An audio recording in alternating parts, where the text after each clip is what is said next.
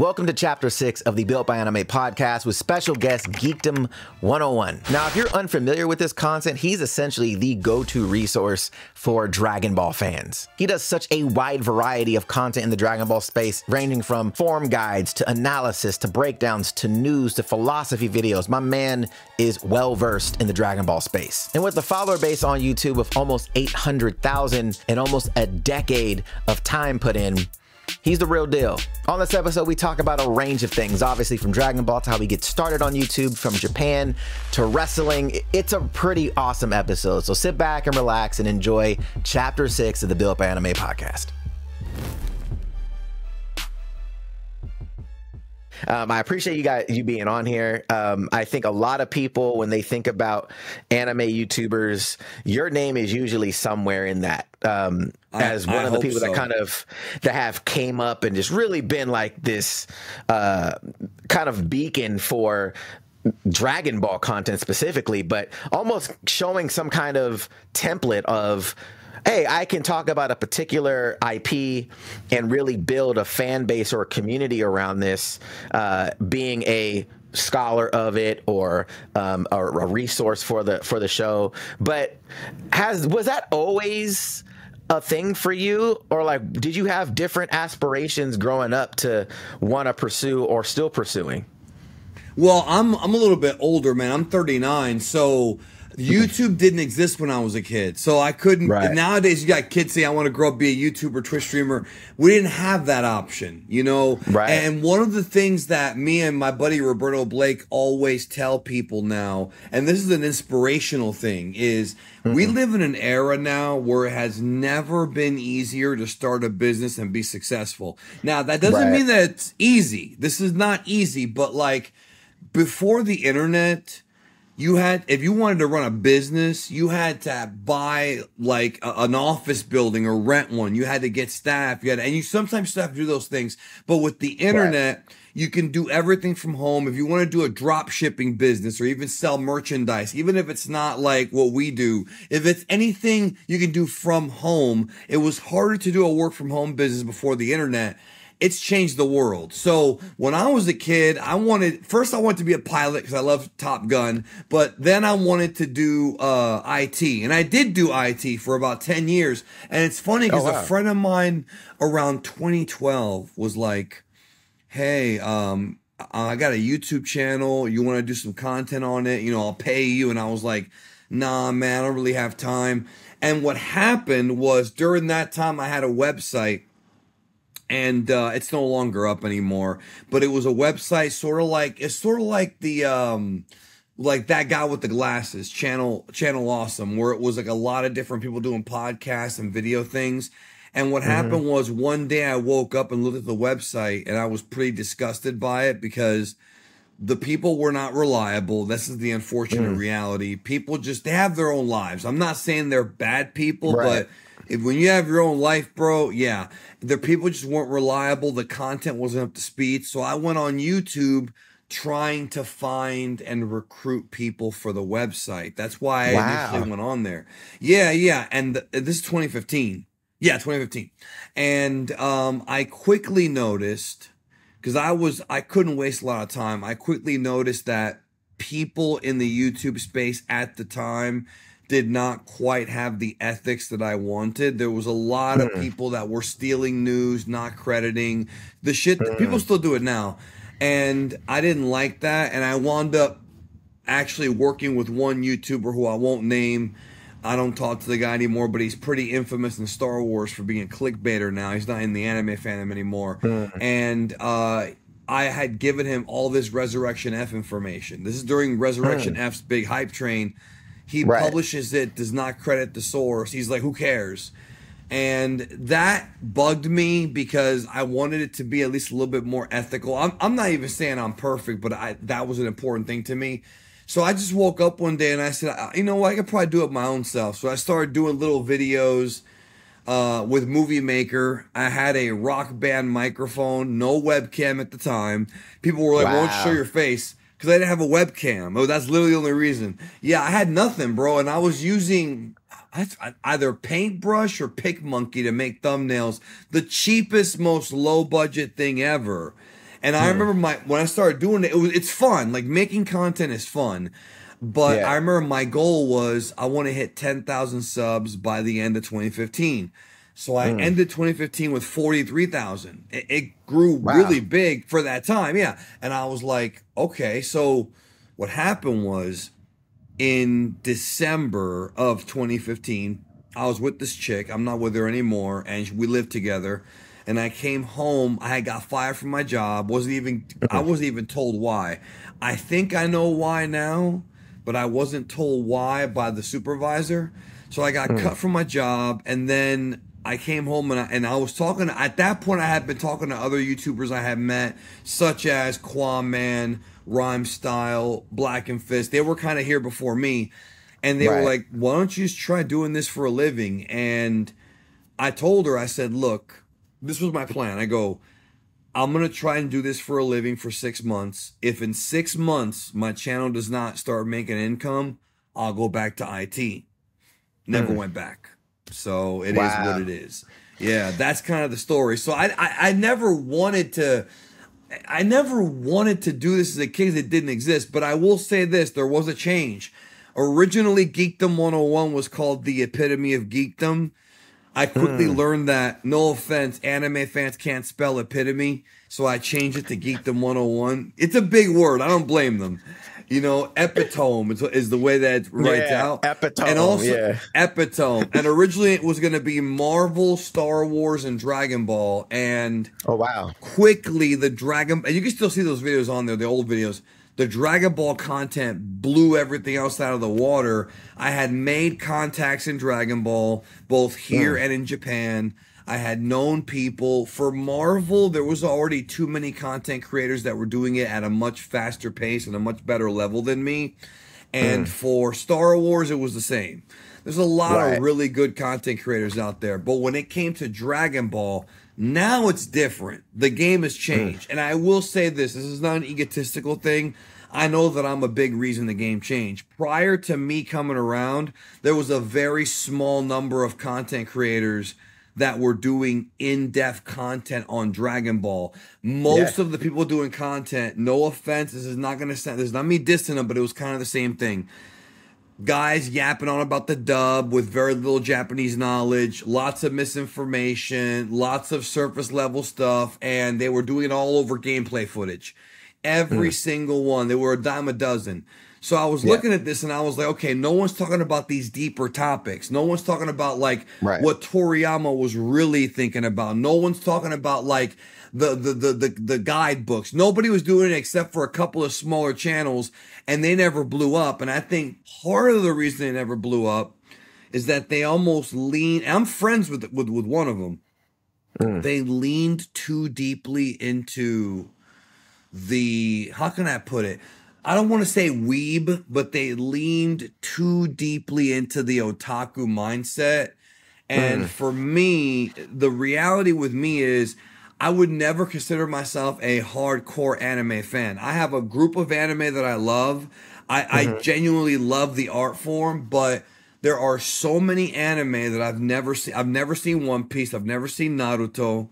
I hope I don't lose credibility with your audience. I've seen One Punch Man. I saw Chainsaw Man. I grew up with lots of anime like Ranma, Vampire Hunter D, stuff like that. I've seen a lot of it, but there's so much out there, like so much, that I just never got to see.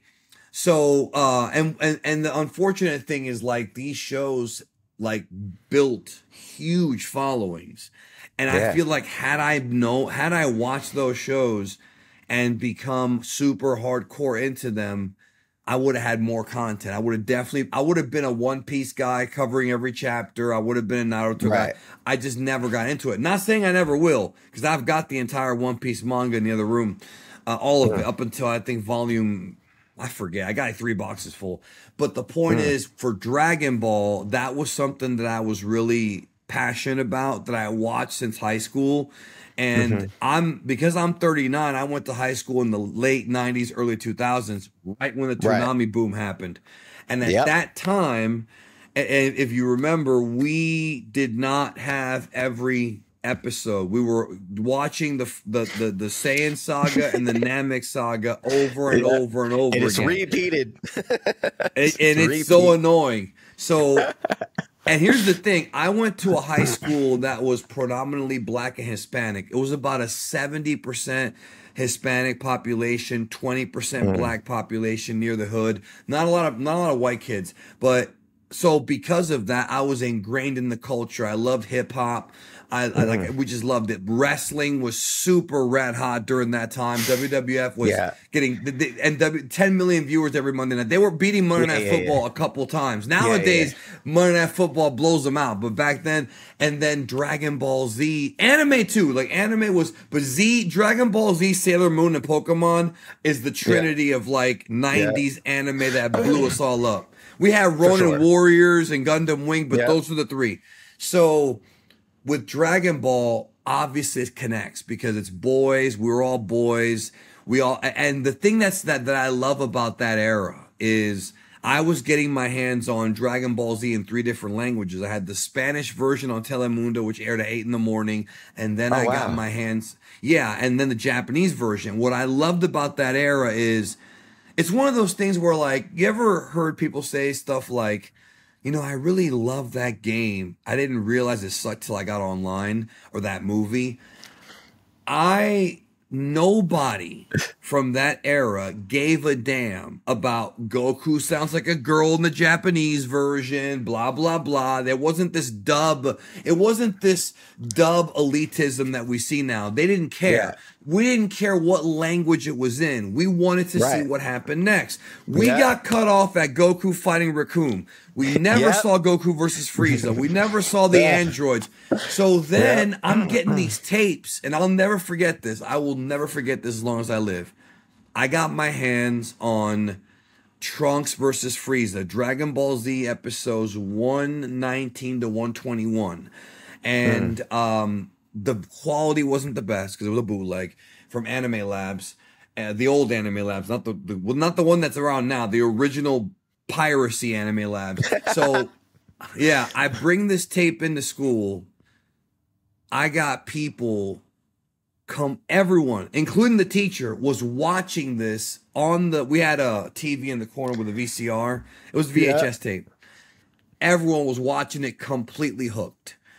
They didn't care if it was in Japanese. They didn't care about the subtitles. They did not care. This is something that they had never known existed because Funimation and Cartoon Network took too long. We were very impatient back then. So anything that happened after the dub came out was like a big deal. But nowadays, as you know, an anime will drop in Japan. We'll get a raw version up in like 10 minutes on the internet, on torrent sites. Half an hour, it's on Crunchyroll. Like, you ain't got to wait. Maybe a couple hours, it'll be on Crunchyroll. Right. But back then, you had to wait years, bro. Same thing with Sailor Moon. Sailor Moon cut off. We had to wait years. And so that's really, I think I became a fan of like subbed anime just because the dubbing was too slow for us. You can't give us a cliffhanger like that and have us wait years. And that's where the whole thing started. But what I was going to tell you was I became a super hardcore Dragon Ball fan. I was actually, this is going to sound nerdy, I was the president of the Japanimation Club in high school for 11th and 12th grades. I have a pedigree. I have a pedigree with this, bro. And so we watched stuff like Akira. You know Akira, the movie, the classic. Yeah, we watched Dragon Ball, obviously. We watched this thing called Galaxy Express 3-9, like, you know, some of the older anime, but they were still good. They were still fun. And then after Toonami is really when the boom happened in America. I had graduated by then, but there was that second generation of Toonami with Naruto on it, which I remember seeing a little bit of on the commercials. By that point, I was already in college and I had already kind of moved on. But I always loved Dragon Ball. And so when the channel started, I it's not like I didn't want to cover other anime. It's just that Dragon Ball was like my expertise. Like I knew so much about this one series, I could make videos on it. And here we are, bro. 9 years later, I have almost 3,000 videos on Dragon Ball, with a few exceptions here and there on the channel of like other stuff. But it's mostly been Dragon Ball, because Dragon Ball's so big. It's just so much bigger than a lot of the other anime. Yeah, you know, so there you go. One of those things too. Story. Some of the stuff you were talking about is so funny to me, because people were like, you know so much about Dragon Ball, and what you just said is because the reason is like I saw it on repeat. I was watching when it started over. I would still watch it back. I would still be there, and then it would start over again, and I'd still keep watching it. And so it like just, I almost memorized the series because I was watching it so much. Brother, it's funny because you mentioned that. Sometimes I'll be on stream and somebody will bring up an episode. Like for example, on Goku Day last year, I was on Twitch and I was asking people to pick their favorite Goku moments. They're like, oh, Super Saiyan 3. I go, okay, Dragon Ball Z 245. And the guy goes, how the hell do you know the episode number? I'm like, because I'm Geekdom 101, bro. I had to flex, bro. What about when did Gohan kill Cell? Dragon Ball Z 191. Like I just know from, like you said, watching it over and over and over again. That this is years now. This is like a whole lifetime. Yeah. But it's funny because that's how it was. We had to, and then when you discover the Japanese and Spanish versions, because unfortunately Dragon Ball Z and Sailor Moon and other anime were dubbed in an era where everything was super censored, super chilled out. All the religious references were gone. All of the blood was gone. And the thing is, being a kid, like, I understand now, because I talked to Chris Sabat about it, an interview about it. They were scared because they couldn't have any religious, like hell became the home for infinite losers. They took HELL and erased them to HFIL. Yeah, and that's clever. That's actually pretty genius. Yeah. But like when you watch it in Japanese or Spanish, that one was also not censored, and you see the blood and you see all the scenes they cut out. Not even just the blood, entire sequences were cut out of the dub. It's very hard to go back to the dub, bro, when you're watching the real dialogue, the real story. And the thing with me is, if you watch anything from Japan that's like this, whether it be like movies or Sentai or whatever, you're going to have like gods and demons. And it's just a thing they do over with video games. How many video games are about yokai, monsters, and demons? It's like a thing they just do. So I don't get offended at that. Maybe some angry soccer mom who doesn't know any better, who's like one of those like super fundamentalist Christians, is like, oh, this is bad for my kid. But it's not the same. They're not mocking the Christian God. They have every universe, like Beerus is the god destruction. He's not mocking the God from the Bible. Their idea of gods is more like the Greek mythology. It's not correct. And but it's just so silly. And I remember when Battle of Gods came out in Japan, we were all thinking, okay, are they really going to call it Super Saiyan God? Because they avoid that word. And they did, because by the time 2013 rolled around, they were a lot more chill about that. So isn't that crazy to think about, that Battle of Gods came out damn near 11 years ago? That's crazy. So wild to even think. Like, Jesus, I remember when that was coming out and we're like, what? Does a Dragon Ball Z movie come? Like, that was like the craziest moment for Dragon Ball fans. It was like, that was insanity. Like, what? So they actually brought it back. We're like, they're gonna bring it back, bring it back. They finally brought it. There were rumors. Remember all the fake rumors out there for years? Oh my God. It was so crazy. And it's just, one of the things you brought up, the Japanimation. So this is so funny. I was talking to Tyrone Magnus a couple weeks back, and he was like, yeah, we used to call it Japanimation. And I was like, what? Because I had never heard that term before. So then you said it, and I was like, that's so wild. Yeah, because he's I think 46. He's like my age. No, he's older. He's older than me then. He's older than me. Yeah, so because you're 3 years older than me. He's 10 years older than me. So I was like, I never heard the term Japanimation before. So I was like, so you saying it, I was like, that's so awesome that it's like there was that crossover period that they were still using that as the description of it, which is so cool. Anime, I don't think I heard till like 2001, 2002. You know what I mean? That word. It was Japan. In fact, bro, I'm not even kidding. At Blockbuster Video, the anime section was called Japanimation, dude, and it had like, and that's something else. Dragon Ball and Pokemon was like our gateway drug for a lot of kids back then, right? So you go to Blockbuster and you see these movies like, you know, I mentioned Vampire Hunter D, Ninja Scroll, and you start renting them. Okay, what is this Japanese animation, Japanimation? It wasn't like American cartoons at the time because it was more adult. There was blood. There was obviously sex in some of these things, violence. And when you're a kid, all you want to do is be a grown-up. And then when you're a grown-up, wish you were a kid again, right? Exactly. Yeah. Damn these bills, you know? The only thing good about being an adult is I can get laid. Besides that, everything else sucks. You know, yeah, so what I was saying was, so that's how I discovered more anime. And then, of course, the internet. I didn't have internet in my house till I was 18. I didn't grow up with it. But when you get access to the internet with high speed, and the speeds back then, high speed back then was like a snail now. It took forever. Downloading one episode took forever. Yes. Almost all day. And hard drives were not what they are now, so you had to burn them on CDs, and I still have some back there. You had to get them off the hard drive. So it was crazy, but it became like an obsession for a lot of people. But the one thing that I do find funny about the Tyrone Magnus thing is a lot of folks thought that the anime boom began in the 90s, but secretly, and it was very covert, it was already going on, because if you go back to the 80s, you had a show called Robotech. Robotech is actually Macross. What we soon learned is that Saban Entertainment, and by the way, Saban became a very wealthy man by doing this, took Japanese shows, dubbed them, and then eliminated the Japanese aspect. So when I was a little kid, I was watching shows like The Noozles and Grimm's Fairy Tales on Nick Jr. This is back in the 80s. And I was a little kid.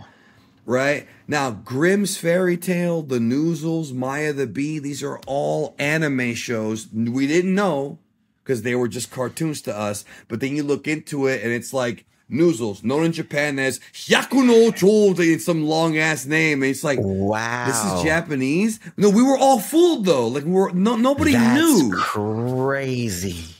And then if you go to Saban Entertainment, if you go to Saban Entertainment on Wikipedia and look at the history of stuff they've done, there's like 50 shows that are Japanese that I've never, like, we're talking about those little anime that, because you know those like small anime nobody remembers, like they aired once and that was it in the 80s. They dubbed a bunch of those on syndication. We didn't even know it was anime. We just thought it was a cartoon. So it's crazy. And that's the crazy part is like he was talking about oh my God. I forgot what shows he was talking about, but he was saying that there was a movie, and maybe you might know this. You're pretty sure you do know this. He had saw, when he was younger, he had saw Dragon Ball on TV. Me too. It was like, me too. And he said there was a movie that he was watching where Goku's name was Zero. It actually wasn't Goku. That's the Harmony Gold Dub. That's great. That's fascinating that he actually saw that. Yeah. He was like, yeah, I saw this thing. He's like, at the time his name was Zero. And I was like, for real? He was like, yeah. I was like, oh, that's crazy. And then he was telling me, he was like, yeah, and then disappeared. He's like, and then he's like, it was like years later, I was like a teenager. And then I saw Dragon Ball Z come on. And I'm like, hold on. Is this the same kid that I saw? And for him, it was like he grew up with me. He was like, hold on, he had never seen anything like that before, you know? So yeah, it was just interesting. It's crazy because the Harmony Gold Dub was a very rare thing that aired in 1989 in certain markets. Not everybody had the Harmony. I didn't have the Harmony Gold Dub. Wow. So wherever he lived, he was one of the lucky ones. Now, ever since then, those episodes are on the internet. They're all available now. But yes, he saw Dragon Ball before I did, because that would have been 89. Yeah, I mean, I was like, those are those things though, like those, like you said, if it was certain markets, it's like, man, you got a gem and you didn't even know that you had a gem at that time. Didn't even know, bro. That's so cool. Wow. Cause like we were talking obviously about like the Ocean Dub, cause I think I still prefer like, I love Chris Sabat. I think he's awesome, but I still think I prefer Vegeta's voice in the Ocean dub personally. I agree. I just like the sinister nature of his voice for whatever reason. I just loved it. Same thing with Frieza. I loved Frieza in the Ocean dub. But it was one of those things. She passed away last year, I think. Yeah. Oh, man, so sad. And it was one of those things, though, where, you know, growing up, I was attached to that version of Dragon Ball because we had it on Toonami for a while. And then out of nowhere, the voices changed. And you're like, hold on, what? Did the voices just like, you knew something was different, but you couldn't put your finger on it? You're like, same. And the music. What? Yeah, and the music changed. So yeah, when they brought it in-house.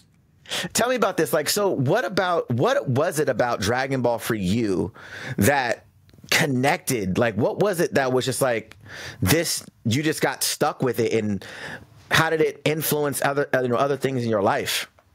Well, it's funny because I'm different than a lot of people because I, like Tyrone Magnus, I saw Dragon Ball first before Z. And, but I knew about Z because I have a magazine article that I read about it. So what happened was when I was a kid, I used to like treasure hunting shit like, Indiana Jones. And there was a show that aired called The Pirates of Dark Water. It aired for a very brief time and they never finished. And to this day, they never finished it. I guess they ran out of money or something. It was about collecting these magical gems around the world. And you get to stop this evil sort of, it's like Venom symbiote type of thing in the water called Dark Water. So this Dragon Ball show comes on. The first episode I ever saw was when they were in Pilaf's castle, which is not the first episode. But I'm like, okay, this is the show where they collect Dragon Balls and... You know, and I picked up on what the show was about because the intro music, you know, the original Kid Mark dub told you everything. So I was into like treasure hunting stuff. Now, simultaneously, I was into like fighting games, like Street Fighter and stuff like that. Open up this magazine one day. I remember exactly. I think it was the April '94 Electronic Gaming Monthly, and it has a special on from Japan, Dragon Ball Z Super Futoden. They messed up and put the F and not the B. And I'm looking at this and I'm seeing this dude with the spiky gold hair doing a Hadouken. This is a Hadouken to me, bro. This ain't no Kamehameha. Right. This is a Hadouken to me because I was playing Street Fighter. And I'm like, okay, that's the art. I mean, Toriyama's art instantly gravitates towards you. What I didn't know is one of my favorite video games as a kid was Dragon Warrior, aka Dragon Quest. I didn't put two and two together that the artist that did Dragon Quest also did Dragon Ball. Again, you're piecing it together as a kid. You know, you're trying to figure it all out. But they in one of the magazines they went over the Dragon Ball Z story and they got some things wrong. They got some not their fault because it was.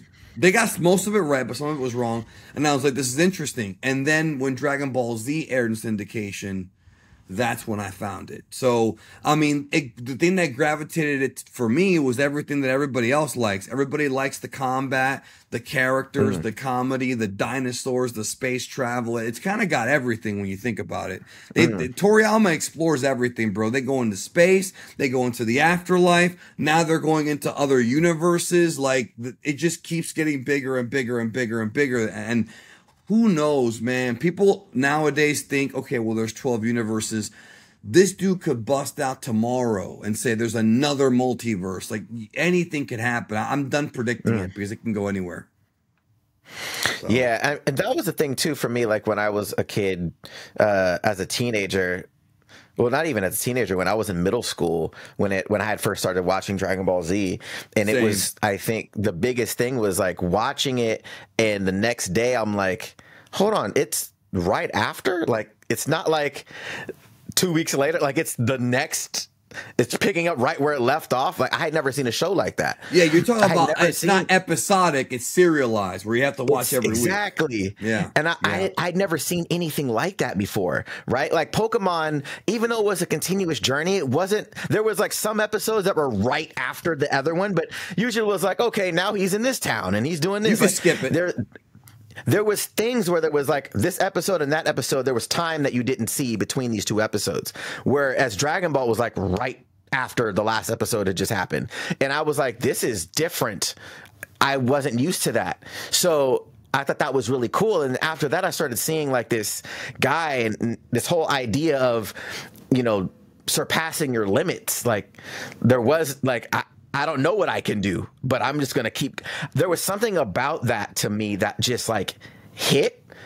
And I was like, oh man, like I want to be like that. Like there was something about it. Did you ever get that feeling from it when you were a kid? Like you were just like how did it make you feel? Every emotion, bro. Like every single emotion. Like especially like when you watch it in its purest form. Yeah, exactly what you said. But the thing is, I wound up liking all the characters for different reasons. Like all the edgelords like Vegeta, and I also loved Wolverine. And Vegeta and Wolverine have similar hair and kind of similar attitudes. So everybody loves Vegeta for that. And then Gohan was kind of like the character that we all liked as kids because he was the strong kid. Goku, because Dragon Ball had never been finished dubbing back then, people stopped watching him, just watch Z. So Gohan was the only kid that we had to look up to, if you want to say that. He was younger than us because ain't no 5-year-old that strong. But he was inspirational, you know, and the characters were great. Like, and you wanted to know more about them. Like even got people like Krillin, and then you have the villains. And I love how like every time there's like a new arc or something, they still do it to this day. It's like, well, we got strong, but they're stronger. You know, you see the Goku Vegeta fight, and you're thinking, okay, they're not going to be able to top this. Then all of a sudden, they start building up Frieza, and they're like, oh no, he's the emperor of the universe. He's, you know, Vegeta's afraid of him, and this and that. And I always liked that. It was similar to Sailor Moon. Sailor Moon was kind of like that too, where you had like the next villain be stronger than the last one. But the thing is funny about what you said is, I agree with you. Dragon Ball Z was the first show I watched that was serialized that long. If you remember the cartoons we had when we were younger, you had like a special episode, part 1, part 2, part 3, part 4. Exactly. Yeah. Like, I remember, for example, a good example was in X-Men. You had Night of the Sentinels part 1, Night of the Sentinels part 2. Yes. And that show had like an overarching thing. And today, as we're recording this, the trailer for the new one came out. Yes. So, yes, I'm very happy about that. But Dragon Ball was like 30 episodes of one big story, then 50 episodes. We had never seen anything like that before, bro. Like 50. The Cell Saga is 77 episodes. That's a lot of time. And yeah, some of it's filler, but and filler never bothered me that much. But yeah, that's what how it made me feel, bro. I mean, actually, it makes me feel more emotions now as an adult than as a kid. As a kid, it's just an action show. Then when you start going through life, man, and you start going through hard times, you start losing people, you start going through depression or heartbreak. Anime and shows like Dragon Ball hit harder, bro. Like, you know, when I was a kid, those like, you know, those like shows like Love Hina, those kind of like little teenage romance shows, they don't really hit until you actually go through a breakup or you actually go through a relationship. Then it's like, I think the older you get, the more emotional it is. Yeah, I think so. And yeah, I agree. I mean, overcoming your limits is a thing. I mean, people have lost weight and gained muscle thanks to Goku. Goku's become like a gym icon, and Vegeta because of the gravity training and all that. Like, he's inspired a lot of people to get ripped. Yeah, it's so crazy because like I don't know when it was, but I remember the first time I actually saw a fitness shirt that said "Training to Beat Goku." Like, I was like, what? It was freakish to me because, again, growing up, it wasn't the cool thing to talk about. So when you start seeing people in the gym wearing Training to Beat Goku shirts, and and it's like Goku lifting a crazy amount of weight, and I was like, hold on, so you obviously know what this is. Like, you're not wearing this shirt if you don't know what this is. So it became this like, genius. How many people were watching this? What happened to you when you started seeing athletes, musicians, all these other people talking about Dragon Ball or referencing it in their music? How did it make you feel as a fan of a time when it wasn't the cool thing to talk about? Well, it was different for me because when I was in high school, it was the cool thing to talk about. See, like in high school, yeah, it was different for me because in high school, we were all geeks. Like, even like the tough kids from the hood, because like it was right next to Robus Park, even all the tough kids from the hood liked Dragon Ball. Like we all played PlayStation 1, that was PS1 era, and then a little bit of 2. We all, you know, we all did. And one of the most entertaining things you could ever witness for me is we used to play it in school. See, the thing back then that was wild is our teachers didn't give a damn as long as we got our work done. So there were a few classrooms where you could actually, I'm not even making this up because you can't do this anymore. We would play PlayStation games. And one of the most fun things ever is watching 2 trash talking teenagers play Madden. Like, dude, when you know they're playing Madden and the amount of shit talk, you know, like a touchdown, it's over, bro. Just go home now. Like the shit, you know what I mean? It's so entertaining to watch this, right? And other games too. But we were all geeks. But like in high school, it was the cool thing among like our group. But after that is when anime kind of became a bit more of a niche. But to answer your question, I didn't even know that rappers and musicians and athletes were into Dragon Ball until I started my channel. I had no idea because I disconnected from the anime fandom for a while. When I went to college, it's not that I hated anime, I just was more focused on other things. I just didn't really, like, that was a thing that I watched, and you know, I watched a few new ones here. I was still collecting, but it wasn't a big deal. But then I was lucky enough to meet Mike Daniels, who I'm still friends with. He at the time was playing for the Green Bay Packers. Now he plays for I think he played for the I think it was the Bengals for a while. Like he moved around. But Mike Daniels was the first millionaire athlete I ever talked to, like had a conversation with, who was a huge anime nerd, massive anime nerd. And when I went to WrestleMania, I went with him. This is back in 2018. And I had lunch with him and Lawrence Guy. Lawrence Guy played for the Patriots. Here's a guy with a freaking Super Bowl ring. A Super Bowl ring. I'm having lunch with this dude. See, this is why, as much BS as YouTube gives me, bro, I'm very blessed to be where I'm at. This dude had a Super Bowl ring, and we're talking about Goku, and it's the weirdest thing, bro, because I'm in the presence of like these 2 NFL guys, and they're asking me questions about Goku. You know how weird that is, bro? Like, you're just like, shouldn't I be asking you questions? That's the beauty, though. It's like weird, that's the beauty of anime. And the reason why it's so cool to have these conversations with people is you have all these different walks of life, right? But for whatever reason, we're attached to there's a bond that we have with the character. Very similarly to like movies. I think we like good stories and stuff like that. But we like good stories that we can resonate with or try to attain. And I think because anime has like this, it's like a fantastical element. We know it's not real, but we aspire to it anyways. It's like, man, like I wish I could, like, there's something about that, but that's so dope. That's such a cool conversation to have. It was so weird. Like, cause I sat there and I was like, this is unexpected, but it was cool. No, it was cool. I'm not even saying it's bad. And I still talk to Mike from time to time. Like, you know, we still chat. Actually, I chatted with him a couple days ago.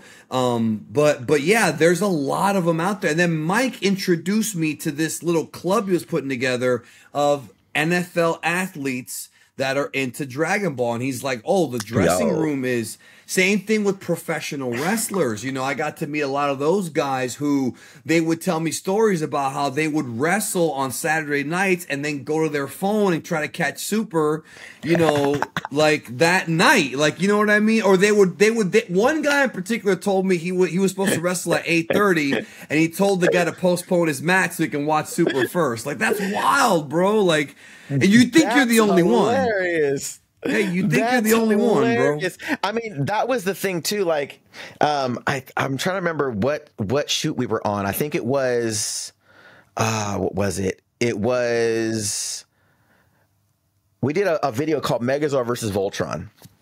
Oh, I love it. That was an argument as a kid too.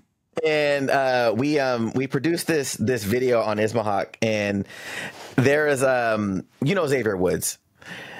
Yeah, of course. Yeah, so I knew him when he was Austin Creed.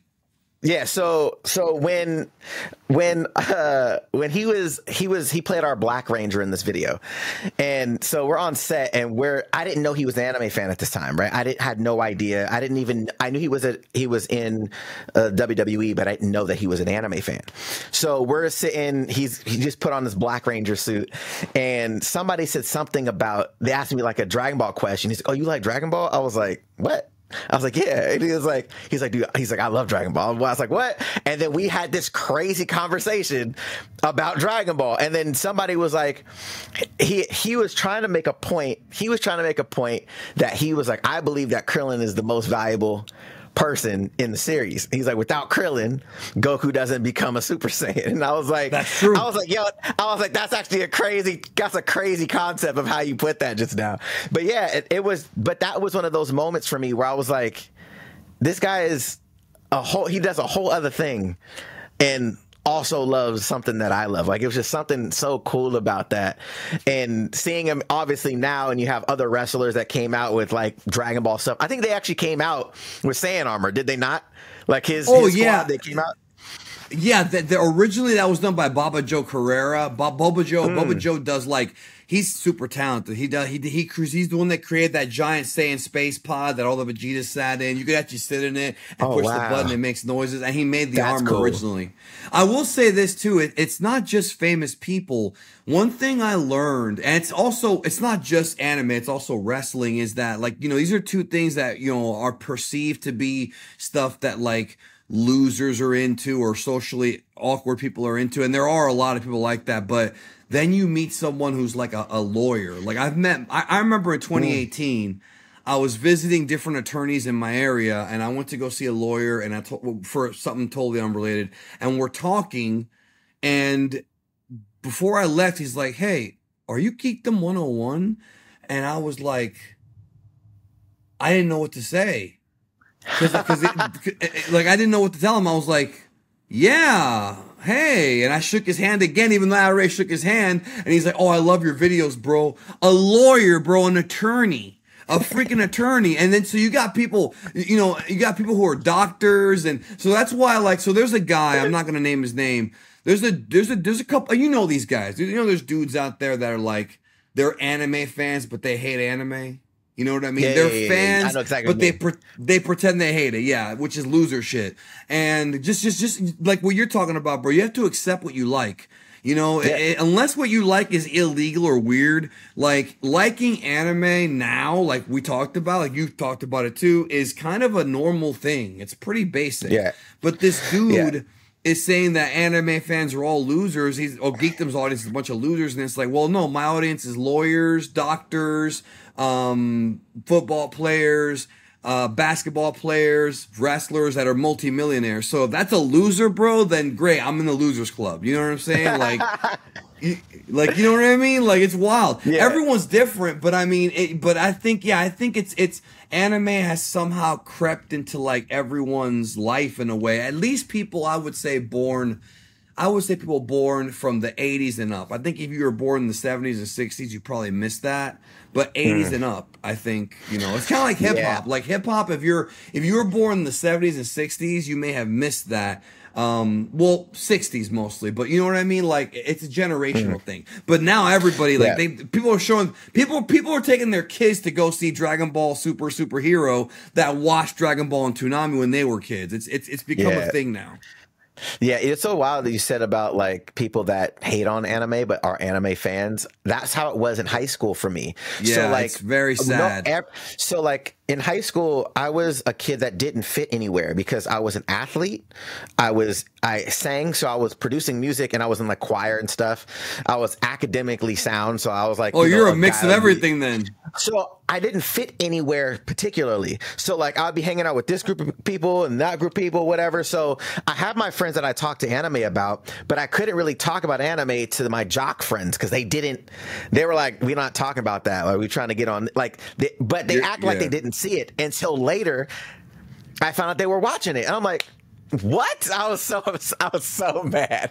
I was so mad. I was like, bro, y'all out here faking the funk this whole time, acting like we were geeks and shit, when really you were into it. You just didn't want to look like you weren't into it. So it was just one of those things for me when you said that. I was like, that's how it was for us, though, in high school. For me, anyways, on the West Coast, nobody was talking about anime. Like, it just wasn't a thing that people talked about.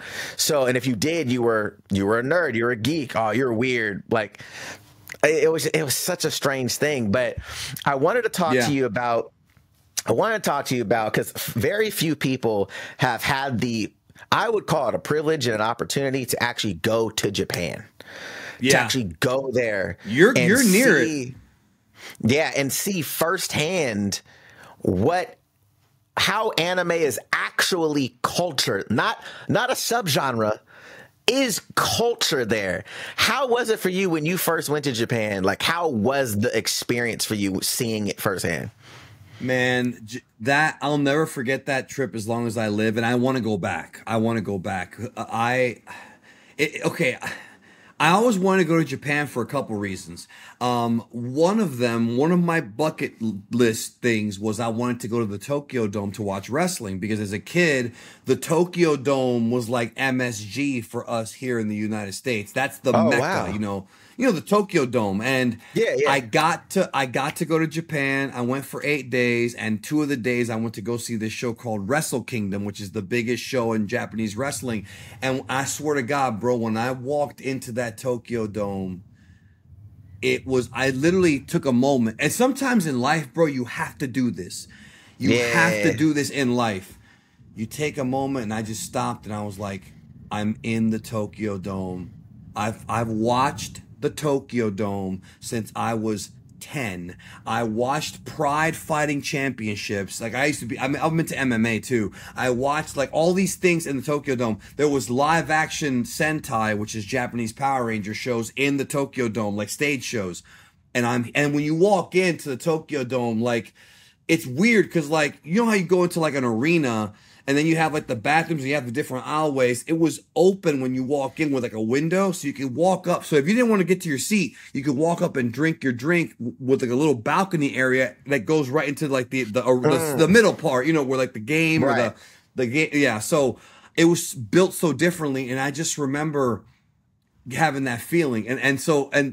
But before that, when the plane first landed, if you ever been to Tokyo Narita Airport, the first thing that you see when you're walking out of the airport, you look to your left on the wall, it's Mario, Princess Peach, and Yoshi welcoming you to Japan.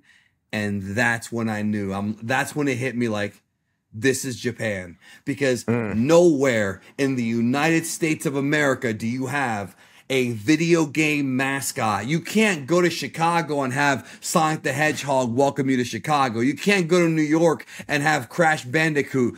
And you have Mario, Nintendo, legendary characters, bro, since the 80s, welcoming us to Japan. And it was so, and then I love sushi. It's my favorite food. I don't eat it that much anymore because it's got too many carbs.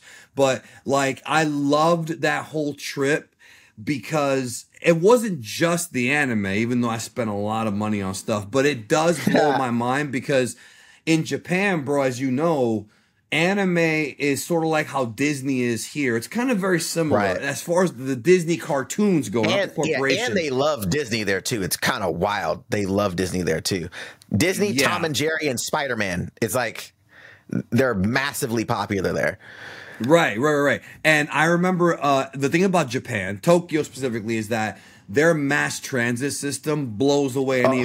Bro, New York, Chicago, LA. I've been to all three. Garbage. Tokyo, you can get to anywhere in Tokyo within 10 to 15-minute walking distance if you know how to use the trains. So we're in the subway, and I have it in the other room. I lift up the little promo, and it's freaking Arale and Senbei Norimaki from Dr. Slump, and they're like waving. Like that's what it is, bro. So cool. Can you imagine going to the New York subway? You got like Bart Simpson. Like that's the closest. Bart Simpson in like the 90s. That's the closest you come, right?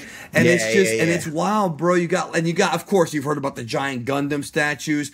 I went to the Japanese Walmart and there's a giant Goku. I have a picture of it on my wall. I took a picture with him. That's cool. Like, it's just so, and the video game culture there, over there, they are what we're becoming. Japan's always ahead of us, bro. They're always ahead of us technologically and culturally. They are what we're becoming. You got adults there playing video games, arcade games. You got floors. By the way, they leave work and go right to the arcade. Dog. I played Samurai Showdown against this kid over there. Didn't speak a word of English. I didn't speak Japanese. I had to use the translator thing I typed it into my phone and I showed him. This is before like Google Translate had the vocal thing. So he kicked my ass in Samurai Showdown, bro. Destroyed me. I'm like, there's loser Japanese kid.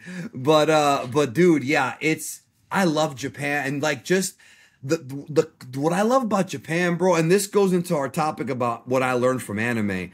Japanese culture, bro, when you leave the United States, and you did, but I mean when you leave the US and you go to somewhere like Japan, it kind of points out a lot of the flaws of the US. Over there in Japan, nobody messes with you. Nope. People are minding their own business. They're very quiet. They're very quiet people. There's restaurants everywhere, and they're all mom and pop shops. You'll be walking down the street, and you'll look over. There's a little sign for like a ramen place. And you go down the stairs. Like they're everywhere. Everywhere. Yeah, and it's all good. It's all good food. Yeah. I went to the conveyor belt sushi place, bro, and destroyed it, bro. I had the empty plate stacked, bro, like Goku. It was like Goku, bro. You know, and I love it. And also the Japanese are very clean people. You're not because eating in New York, you can grab an ice cream cone or a hot dog and eat it as you walk. That's frowned upon in Japan. You can't just throw your trash away. The streets have no trash cans. There's no trash anywhere. It's so clean. And I'm just like, why is this place so much better? And it's not even the weeb. Everybody, well, of course you're going to like Japan better because you're a weeb. You like anime. Nothing to do with that, bro. That's a small part. It's just the people there leave you alone. They're very nice. I got ripped off by one restaurant. I won't lie to you. I got ripped off. But every other store I went to, I didn't know how to count yen that well. And then the people there gave me exact change and were like, hey, like, sir. And they gave me exact change after I calculated it later. They don't rip. I was a gaijin and they didn't rip me off. And so it's just, they're just raised in a different culture that is taught respect. And we really need to go back to that in this country, bro. I'm not trying to get political. You know what's wild about this, though, is like there was you probably saw this when you were there.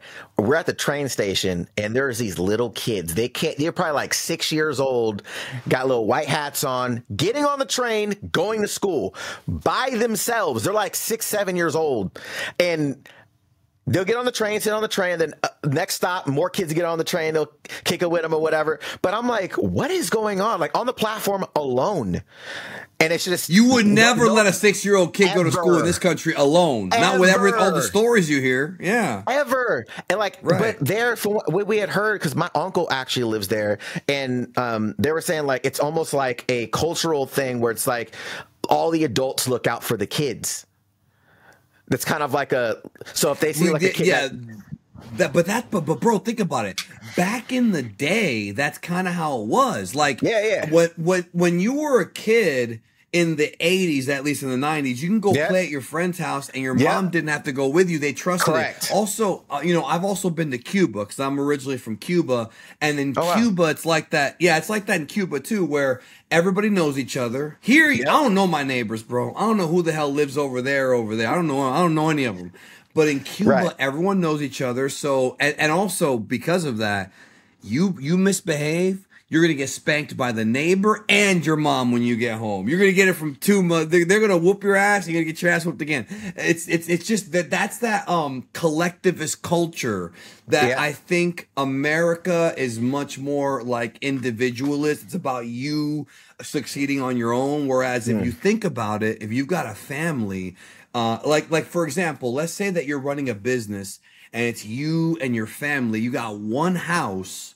Let's say that you actually, and this is weird to some people, but to people from the Middle East and India and Japan, it's normal. Let's say you buy a house and the house has 4 bedrooms and it's you, your wife, your brother and his wife and your kids. That's like weird. Why don't you get your own house, bro? Why y'all living with your family still? But for foreign people, they live with their parents until they get. Oh, then they take care of their parents. They move in with the wife's parents. Like it's more of a family unit. But when you do that, you save money. If I had my brother passed away, but if he was alive and he lived with me, bro, we live in the same house because then we have one mortgage, one rent instead of having to pay 2 rents, 2 mortgages, 2 electric bills. And people don't understand. Like that's really the way to do it, but. That's frowned upon here. It's very frowned upon. That's one thing that I noticed when I was in Japan is like everybody looks at it almost from a perspective of how am I contributing to society? It's like everybody's playing a part. And they take their part very serious. We were on the Shinkansen, the high-speed train, the bullet train. I love the bullet train. And this is the first time I'd noticed it. And they had the cart person come through with the food and stuff. You want to buy snacks, X, Y, and Z. They get to the end where the door is to go into the next car, and she turns around and she bows to the car.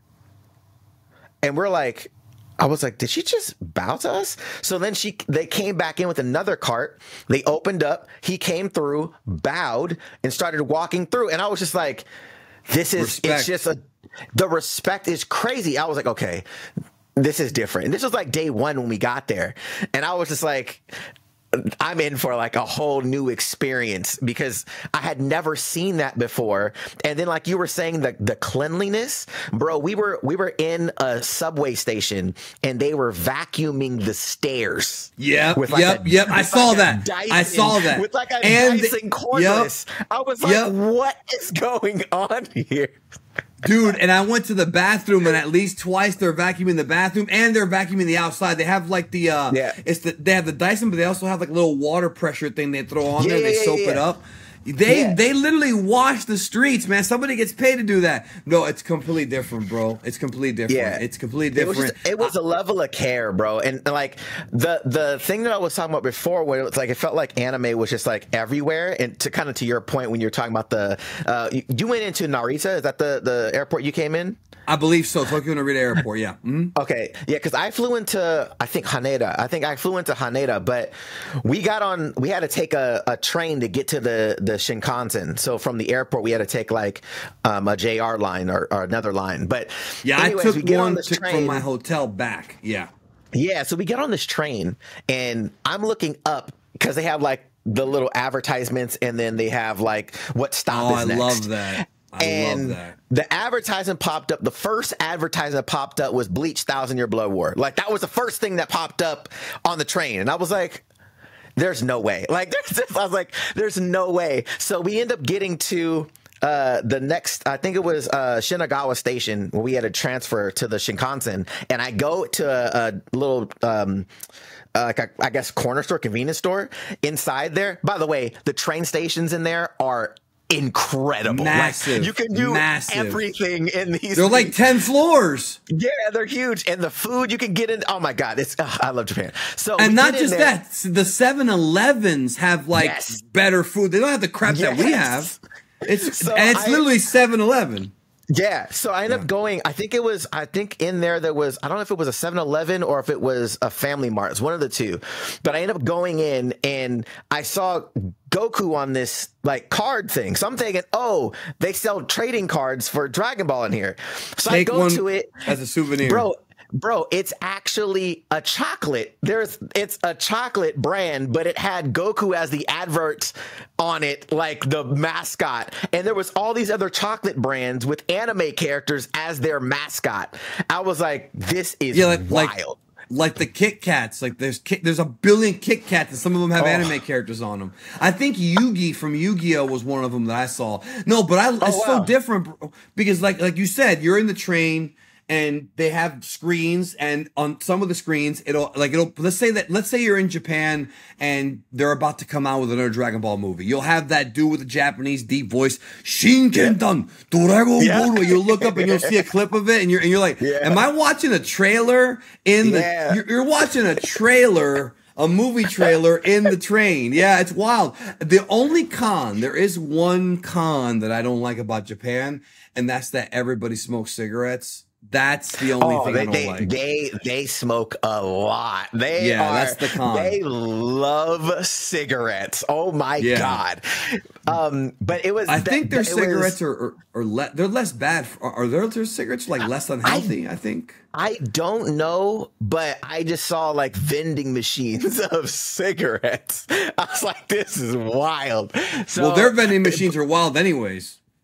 Oh yeah, the ones with drinks in them, like 20 of them. Drinks ones, yeah. So the other part though that I thought was interesting was they are what was it called? How they have stuff set up. They're very like, this is how it's done. They're very patient. Like they will line up for food.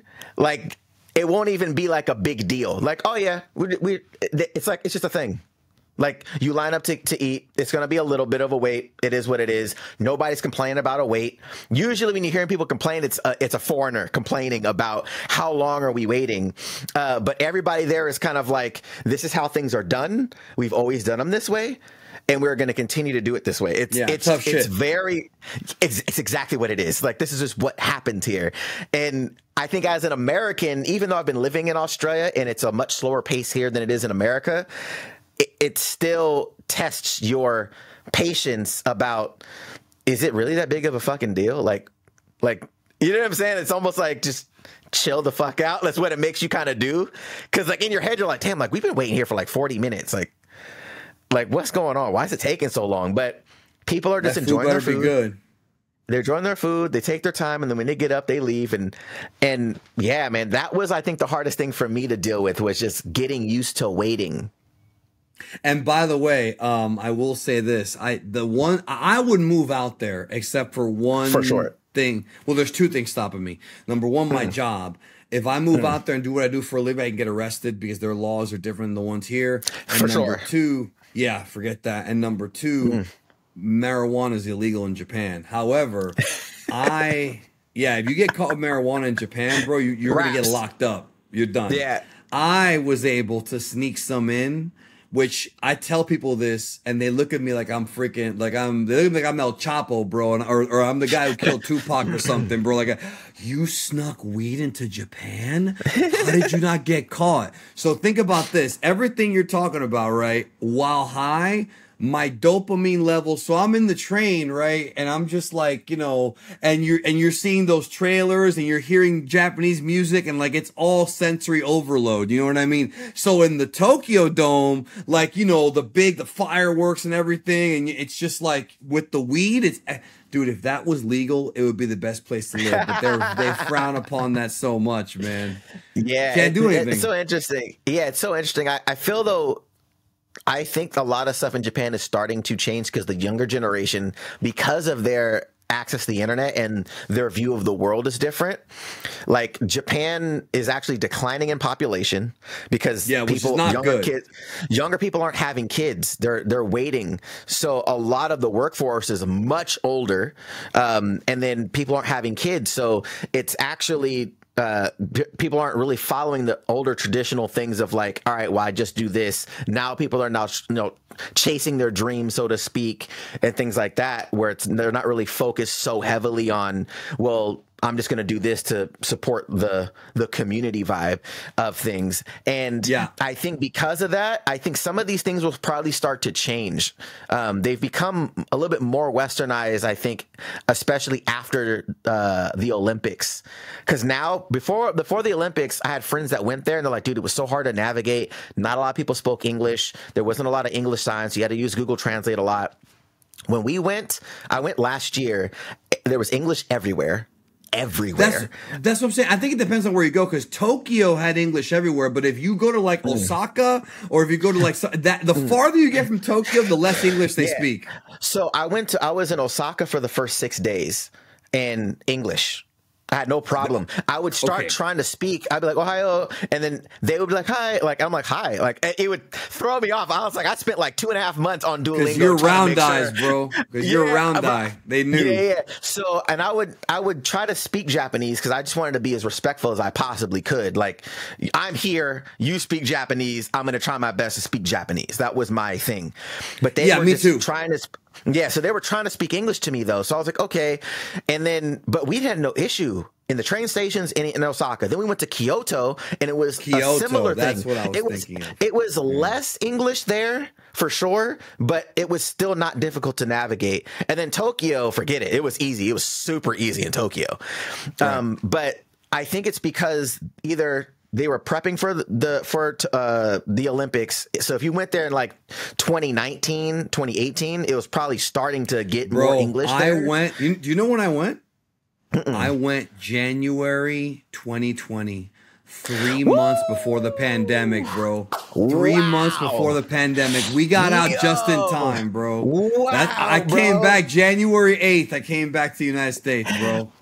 Bro, and you know what's crazy? Because I wanted to be there for the Olympics. I wanted to go there for the Olympics so bad. When they announced like the mascots for the Olympics and like Goku was on there, and I was like, no way. I was like, I have to go. I was like, I need to try to get to Japan for the Olympics. But Japan changed my life, bro. Like just the perspective of how they live, but then also seeing like when we're on the train and seeing grown men and women reading manga on their phones. Or playing DS or whatever. And I was just like, Switch. Man, like I was like, this is just normal here. Like it was just a strange feeling of like, I belong. That's what it felt like. It felt like, oh, wow. Like, I don't feel like some people would look at you and be like, oh, you're watching cartoons. You're reading comic books. Like, it's not frowned upon there. They just leave you alone. They leave you alone. That's what I like. There's these stories of like people getting into fights and stuff like here, or, you know, at the club or wherever. It just doesn't happen over there, bro. It just doesn't happen over there. Did you ever try to go into one of those Yakuza only places that you're not allowed to go into? You ever try going to one of those? Okay, because then it's different. So I have a little bit of a story. We're in Osaka, and this was like one of the nights we were walking around, me and my girl, and we're walking. And again, I'm from the States, so I'm very socially aware, right? Head on a swivel. So I'm walking around, and we're walking past Dotonbori. It's like this popular area in Osaka, and we're walking further down, make a left, and it becomes more of like a red light district vibe. Like, right. I'm like, that's what I was thinking of. The people around, right? And then we get to this one intersection, and in this intersection, we see no women. So I'm like looking like there's no women on this intersection, and there's just guys on corners, but they're not on the corners. They're like in the street on the corners. And I was like, all right, we're gonna go back towards the other area. She's like, why? I was like, I don't think we should be over here. Like, in my head, like I'm like, something's off here. Something's off. Something's off. There was no girls. It was just guys on corners looking at people. And I was like, nah. I was like, we're gonna go this way. Go back towards the tourist area. I was like, I think we shouldn't be over here. I wonder what that. Did you ever find out what that was? No, but she was like, I'm one of those guys that when I start to observe a shift in behaviors of people, I just kind of get out. I'm like, all right, this doesn't feel like the block before. This feels very different. I was like, I'm just gonna leave. And at the time, I was like, I didn't want to get her into a situation because she's very curious. So I was like, look, we're just gonna head back this direction because I don't know what this is, but I don't want to find out. She's like, is Japan? I thought you said Japan safe. I was like, that doesn't mean that there aren't people if you do the wrong thing that you won't get hemmed up out here. Like it's not that. Like it's like I don't know what's going on out here.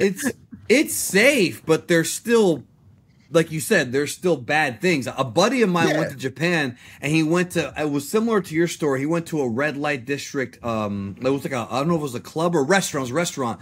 And he didn't know it was Yakuza only, but the guy's like, no, the guy would let him in. He's like, no. He's like, Japan only. He told him that, and then he turned around and left.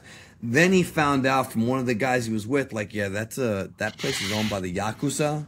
Like the Japanese mafia, you don't want to go in there. And it was like, you're only allowed in there if you're only allowed in there if you're Japanese. And from what I understand, the thing over there is not like drugs. The thing over there is prostitution. Unless you have if you have a lot of money, if you're a gaijin, bro, if you're like one of these Americans, like I don't know, let's say Jeff Bezos, right? And you go over there, you can get whatever you want. But if you're just a regular tourist like you or I, bro, they don't want anything to do with you, bro. Now, I don't know. I have my own opinion of prostitution. It's whatever, but like, it doesn't, like, I'm not like one of those guys that frowns upon a guy paying money to get, if your money, do whatever you want with it. But the Japanese don't want to share some things with non-Japanese. Not to mention that actually when I went to the Tokyo Dome, they have like the outer bowl area, and then they have the intersection, like the inner part. And I was told that the inner part, you can only get tickets for that if you live in Japan. You either have to be Japanese or have a Japanese address. Otherwise, you can't get tickets for that area. And that was like, oh, that's a bummer. Like, you imagine if you got all this money and you want to sit front row. Let's say you got like 10 G's. You want whatever, I'll blow it on Tokyo Dome. Oh, no, you can't. Because you have a Japanese address. Yeah, they don't, and the thing is, they don't care that much about money like people think they do. There's other things they care about. Yeah. Because if they cared about money like you think they do, we would have had more Dragon Ball already. We wouldn't have to wait 5 years for more Dragon Ball, you know? Yeah, it's so funny. That's what it was about. Because it's such a strange community because like they like fashion, but they don't hold on to stuff for too long. So like because I think a lot of it too is there's not a lot of space. So the homes aren't that big in the cities. Right. So in the cities, the homes aren't that big. So they're not hoarding stuff. They don't just have a lot of stuff. They have kind of like what they're wearing. And then we would go to like the op shops there, like the secondhand shops. And the stuff that we would see there looked brand new, but it was like maybe a year old. They also take care of their stuff, man. Everything. Because like, dude, for example, if you go to a flea market in the United States and you try to buy like a Nintendo, you go to the Nintendo section, you get Nintendo cartridges, the label's half peeled off, you got some writing on it, whatever. In Japan, it's like it's new. Bro, it's like it came out yesterday. They take care of their stuff. Yeah, that's insane. It's wild. And again, it's those things of like the level of care for things. Why can't we be like that here? It's just different, but it's a cultural thing. It's just a cultural thing, bro. And I think that's something that we're slobs, being there. What it is, and the other thing too, though, was I was trying to figure out when I would watch anime. One of my best friends, he was like, "When you go to Japan, you'll think you're in an anime," and I was like, "Okay," and I didn't understand what he meant by that. And then when I get there, and I'm like,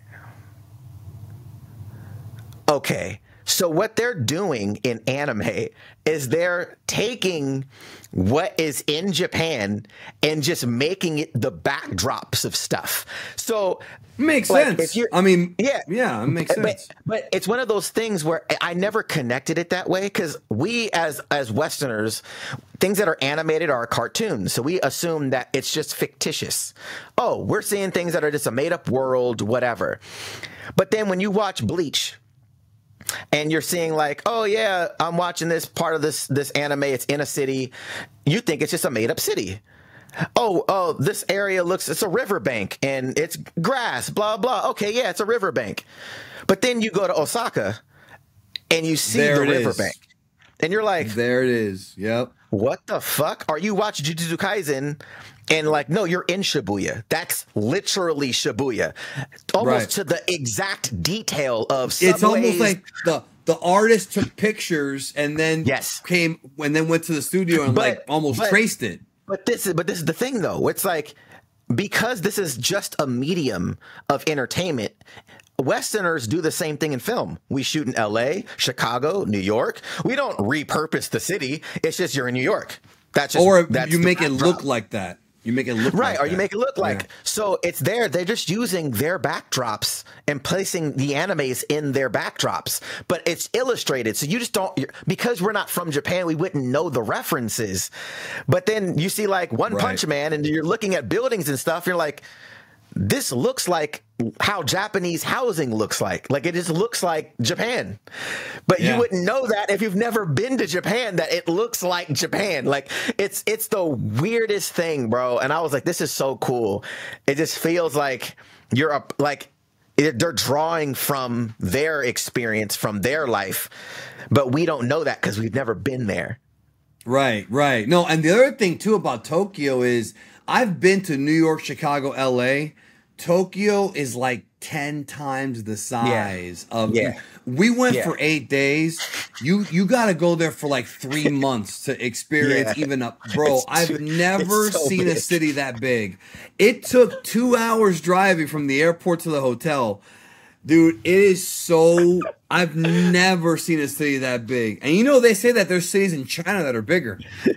You know what's crazy? Here's the thing, like, because as population, it's the biggest city in the world, right? And we were in the Sky Tree, and we're looking out, and I was like, Tokyo is it's so weird. It's such a big city, and it's so dense. It's wide too.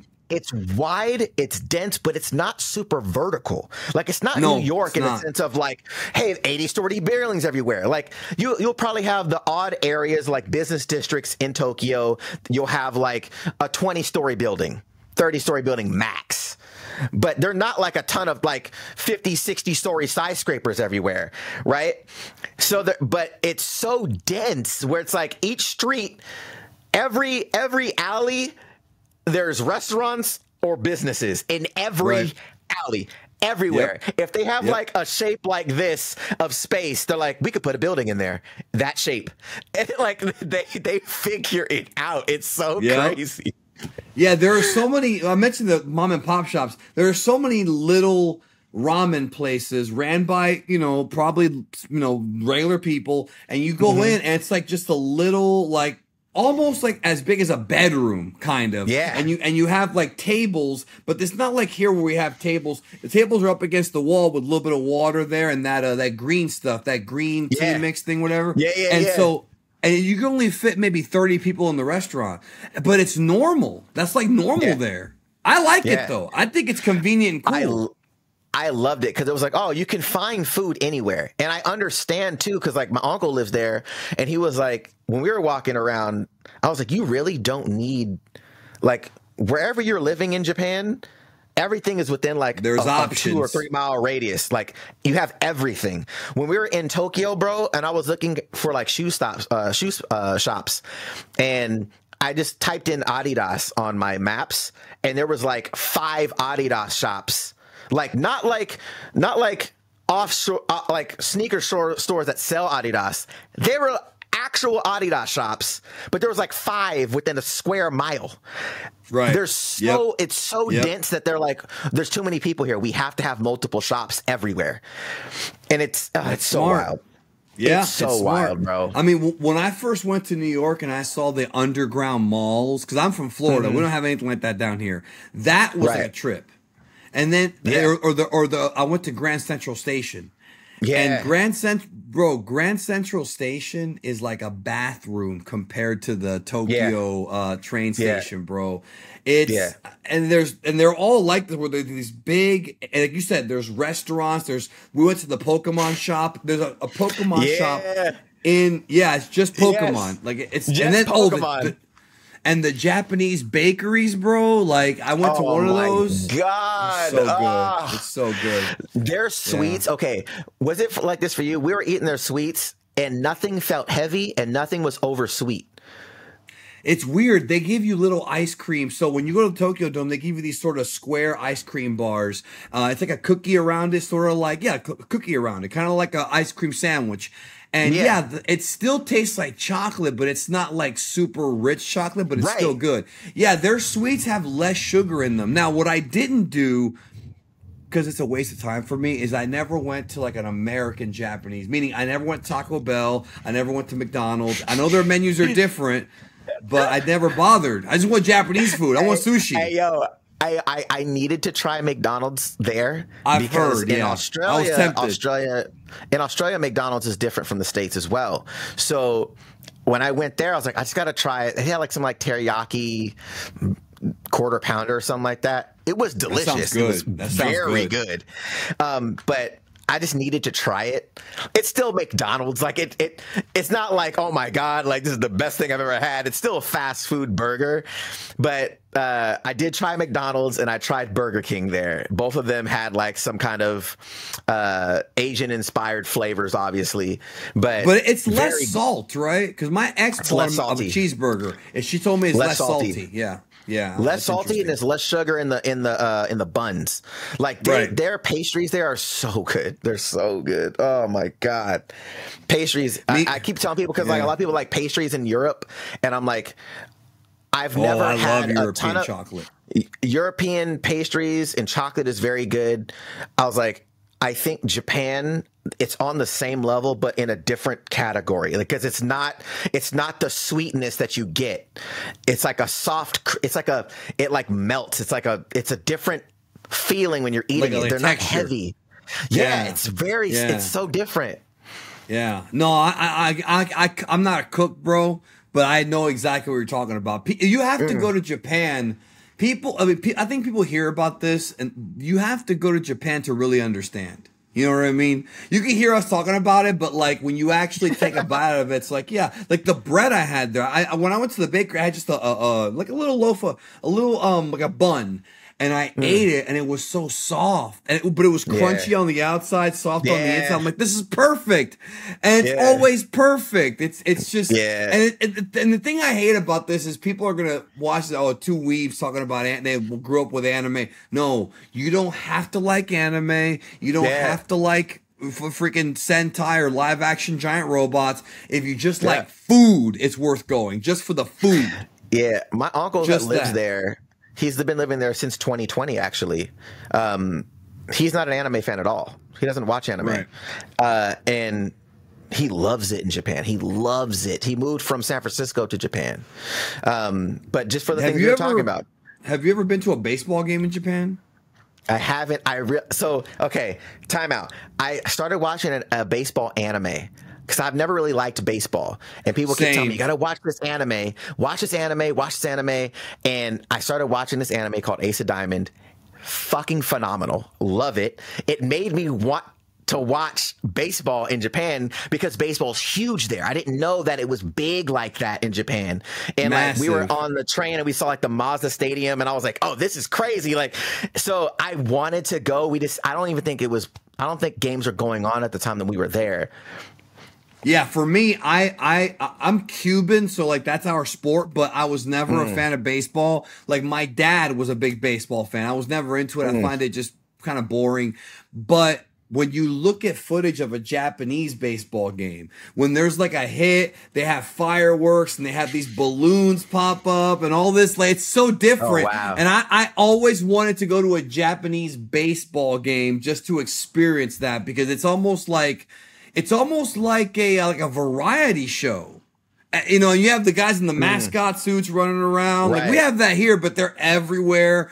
Like a giant baseball with like arms, and they're like taking pictures with kids. Like I'm not even into baseball like that, bro. But I want to do it just to see what it's like.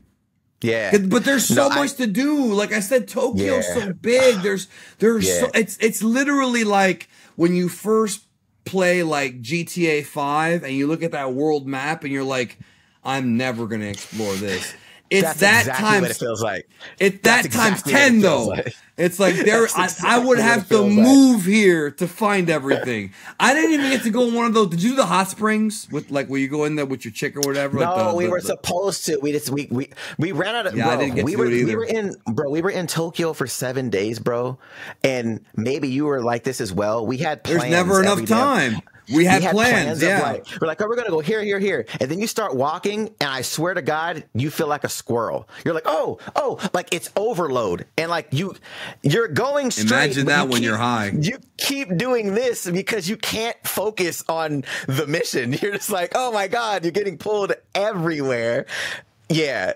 Oh. Right. I mean, dude, when I was in, I think the fish market area, they had a Dragon Ball Z Zenkai Battle Royal machine. Now, I had only seen clips of this game. Yeah, and I had to try it. I mean, it's me. Like, I had to try, even if I lost. I don't care. I want to try this game. It wasn't that good, but it was okay. And I tried it, and it was like you said. I'm walking, I look over, I see arcades, I go in, and there's a Dragon Ball Z Zenkai Battle Royal machine. So I'm with my chick, and I'm like, hey, I got to try this. I have to try it. And then I got to play Dragon Ball Heroes at the Japanese Walmart. The actual Heroes. Cool. Yeah, it wasn't for me. It's not for me. But it's cool. I got to actually try it. But the coolest thing for me as a fan of Dragon Quest since I was 4 is I went to Luida's Tavern, which is a Dragon Quest inspired restaurant. That was like, you walk in and they've got the figures of all the characters in this glass case. It's a little basement area. They have a giant TV screen that has the trailers for the games loop on loop. It does kind of get old because it's the trailer for the same game over and over again. But they give you food, and the food is inspired by the game. So like there's a character in the game that has a giant club, and so they give you a giant turkey leg, and we were eating it, and it's just that's cool. Yeah, and they give you, there's a slime that has like it's like a meat pastry. There's meat inside of it. So good. Like, and that type of stuff, being like, when you're a fan of something. We also went to the Square Enix Cafe. It got shut down after we left, and so you're seeing like like Kingdom Hearts and Final Fantasy and all these, like it's very welcoming for people who are into nerd stuff. It's just, and there's stuff that you can't get that anywhere else outside of maybe anime conventions. Like I remember I went to a store and they had the freaking Astro Megazord from In Space, Power Rangers in Space / Mega Ranger, and I wanted to buy it. But they were missing the gun. So I didn't get to buy it, but there's figures there. Like there's figures of like 80s Japanese wrestlers out. I wanted to buy them, but again, and then there's Dragon Ball toys that you might get lucky if you go to an anime convention. There's usually a guy there who has stuff from Japan. You might get lucky, but in Japan, it's everywhere. Like every store has like figures or games that are like easy to get over there, but difficult to get over here. You know what I mean? I'm sure same for us. Very big, but it's wild. They're very big with like, they don't sell stuff online. They're very big. No, they don't. Like, no, you can only buy it here. Like me and my girl are really. That's true. We like fashion stuff, so everything there is a boutique. Every fashion store there, because there's so many people, it doesn't matter. It's like, all right, well, we'll just have a small boutique of our own clothing. So many stores like that, and we're like, oh, do you have a website? And like, oh no, only Japan. And I was like, I'm not even mad at it. Like, I'm not even mad at it. Like, it's like, no, if you want it, you just got to come here and get it. They get so much like, business anyways, right? And then you got to remember the name of the store. Like, how do you remember the name? You got to take a picture of it or something. I was taking a picture, and then I would go to my maps and make a pin and screenshot the pin. So I knew where on the map it was. Bro, I'm coming back here. Bro, but before we wrap, bro, I wanted to ask you a question, maybe in terms of like where you are in your life now. This podcast should be called "Going to Japan" and Why You Should Go. That's what you should call it. This is why you should go to Japan. Eat. And you know what else is cool too is you do a lot of walking. But when we went, it was cold, but it wasn't freezing cold. It was January. So if you eat like a heavy meal, you can walk it off pretty easily. I walked most of my meals off pretty. I just wanted to say that. So if anybody's out there worried about overeating, You will do a lot of walking, and don't think, and it's weird because I know people don't like walking. It's not that bad. It really isn't. Like when you're in a different city from your own, you will walk way more than you will in your own. And you've got energy. It's like when you go to Disney World, right? And there's almost nobody there and the park is yours. There's this like infusion of energy, like Goku gathering the energy for the Genki Dama. And you just, No, but I mean interrupt. I just wanted to get that point out for people who want to go. I agree. Everyone should go. Everyone should go. Everybody watching this, somebody to go. Everyone's I want people to go and experience it, bro. It's so good. Bro, I want all of my listeners. I planned an idea. We're never going to be able to do this. Where when Superhero came out, I was going to do like a get together in Japan of like a few people, like maybe 15 people, and we all go see it together. Didn't work out because of timing issues, and the movie got postponed. But that'd be something fun to do. A big anime movie comes out. Doesn't have to be Dragon Ball. We get a bunch of Americans, and we get together and go see it. I mean, that was the Tokyo Dome for me. It was just wrestling, not anime. But that's all. And also, one more thing. The freaking Toho cinemas, they have the 4DX. We only have like 3 of those in America. In Japan, they're everywhere, where the whole movie theater rocks. So if you're watching Godzilla, boom, boom, boom, boom, boom, boom, boom, like, we don't have that here except for like 3 places. You know what I mean? Where the whole chair moves, you know what I'm talking about? And they throw water on you. Yeah, we don't have that here. I wish we did. But anyways, you were saying. I'm personally not a fan of those, but I know people that love and die by them. Yeah, don't bring popcorn, but yeah.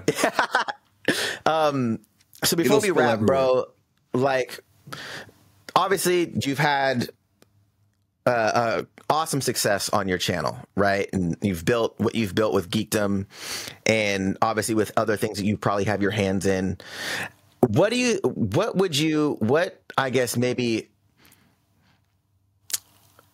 How would you tie that in with anything that you've maybe learned from maybe Dragon Ball? Like the philosophies of this show probably in and out from anyone, right? So like, are there things that you think that someone could use from that show, philosophy wise, mindset wise, if they want to aspire to maybe become a creator like yourself?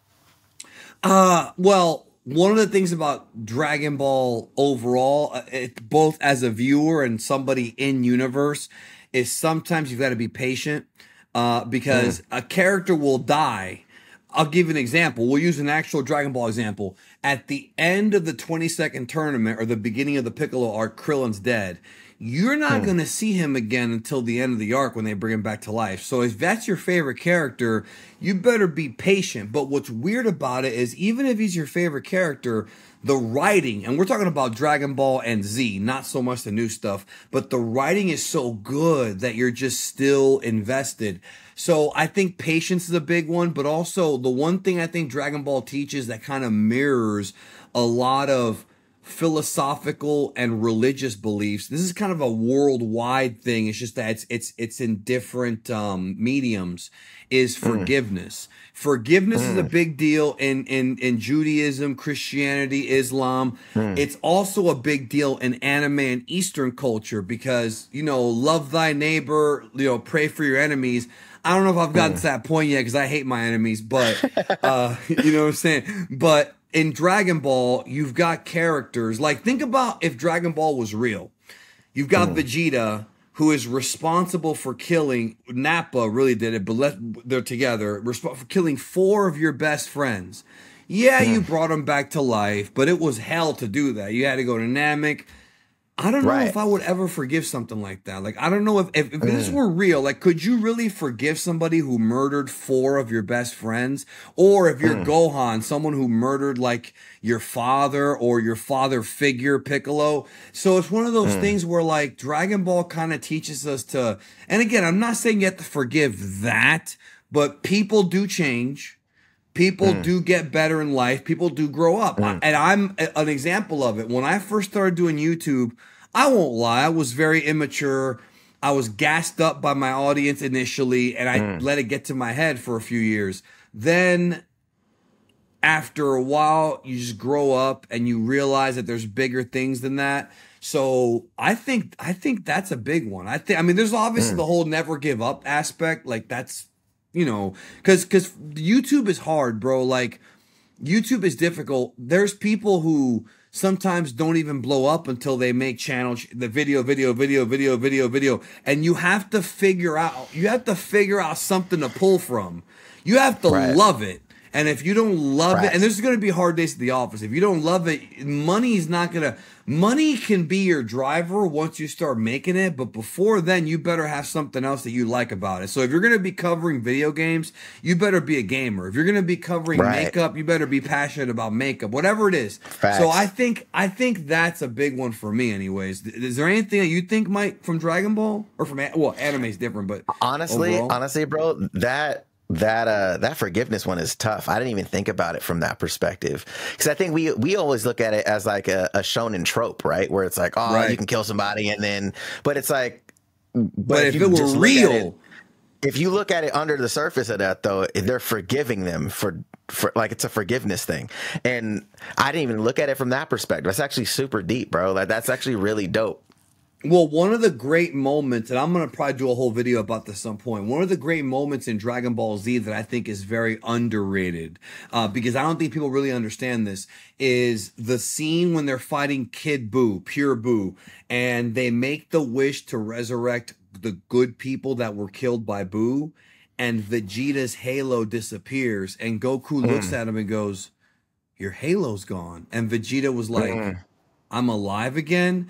That's one of the biggest, that is one of the biggest moments. That's probably the moment for that Vegeta character, because the Dragon God, because the dragons are gods in Dragon Ball, even though they're not like gods in the way that we perceive it, it's still a dragon god, was in tune enough to forgive Vegeta for all his sins, because Vegeta not only sacrificed himself against Majin Buu, atoning for his sins, but also came back and tried to help fight him again alongside Goku.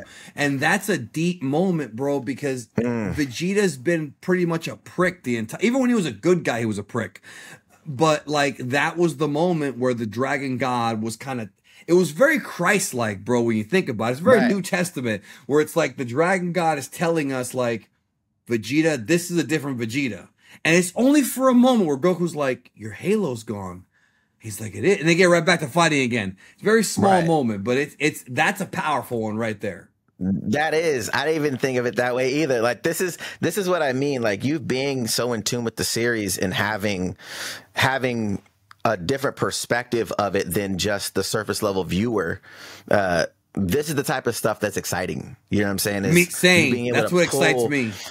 Pulling these things out of it and be like, man, like this, and then how do we use it? You know what I'm saying? How do we use that message? And that's why, to me, anime has this nice way of delivering things to us in a package to where it's like, oh, this is awesome. It's not beating us over the head with a message, but the message is there. It's there. It's like, it is. When you're ready to receive the message, though, it'll show itself to you. It's like, it's a really awesome way of packaging it. But actually, you know what you need to do, bro? Go back to Japan. Go back to Japan, like soon, like in the next couple weeks, and watch Godzilla -1. Do that. Go in the next couple of weeks, brother. They have subtitled showings in Japan. That's a first. Oh, wow. I cannot remember a Japanese movie with English subs. They have some of them in Japan. You should go. Wow. You should go. Okay. I got to talk my girlfriend in, because we're expecting a baby in May. So. Oh, no, now you have to go. Now you have to go. I gotta try to convince her for that one. Like, hey, I'm gonna leave. Bro, listen. No. Not I'm gonna leave. We're gonna leave, because if you've got, first of all, congratulations. Secondly, if you've got a family, if you've got a girl and a kid, bro, there's no way that you won't walk out of that movie without tears in your eyes. There's just no way. There's no way. I'm gonna put it to you like this. Every single person I've shown that movie to, or I've told to go see it, whether it be my age, older or younger, male, female, or anything else, 2 of them have left the theater without tears. Everybody else has either been bawling, crying. Every person that I've heard sobbing in the car. The same thing. Everybody keeps saying that movie is fantastic. So that is the greatest movie of this century, bro. Since the year 2000, I'm dead ass, bro. Since the year 2000, that might be the best movie I've ever seen. I've never had a movie hit me like that. I mean, you heard it here first. Geekdom's his rave review. Well, it wasn't here first. I've been talking about this movie for 2 months, bro. I've been obsessing over it, bro. So yeah, but it's great. Bro, I appreciate you for being here, bro. Thank you so much for taking your time, bro, and divulging this information and helping people kind of get some wisdom out of the show and your journey. It's been awesome. Obviously, continuing your success on the platform as well, and being that beacon in the Dragon Ball community and staying as consistent as you've been it's been remarkable, man. I commend you for your effort, bro. It's hard. It really is. But the truth is, bro, I'm being honest, I do love the job, and it's not even the money. It's the fact that when you're a content creator, the best part about it is you can make your own hours. So I genuinely work hard, but I like the fact that I can work 14 hours straight to get a video done and then just take the next day off. Whereas if you're working a 9 to 5, you have to be at work for those hours. And so if you're taking a trip, like for example, Japan, you can plan out your videos for that week where you're not going to be around. Right. Like that is the best thing about YouTube or Twitch stuff. That is. You can make your own hours. And I like that. So yeah. For sure. And is there anything that you want to let people know that might be coming up to check out on your channel? Well, the good news is that after 2023 was maybe the worst year for Dragon Ball that we've ever had, nothing happened, bro. The manga was dead. Now the manga's picking up steam again, so I will be covering that. But I do have a lot of bigger videos I'm working on, but those are probably not going to drop till April or May because we're in that first quarter of the year, so it's not really. But right. I got this huge 25-minute Beerus video that I recorded yesterday. Sick. That's going to take a while, but it's all about how Beerus's power keeps being inconsistent because they keep lying to us about how strong he is. And they keep lying, bro. Like, remember, Goku surpassed him like 5 times already. Oh, no, he really hasn't. And that the video's about that. So, but that's coming down the road. I can't even give you a date on that. Right now, I'm just covering the manga and working on other things kind of in the background for later. So, there you go. Dope. But thank you for the plug. Thank you, bro. Yeah, thank you so much for being here, bro. And hopefully we'll do this again, man. Yes, I'm always down. Just hit me up and we'll do it. I'm always down. I'm always down to working with you, bro. It's always a good time. Hell yeah.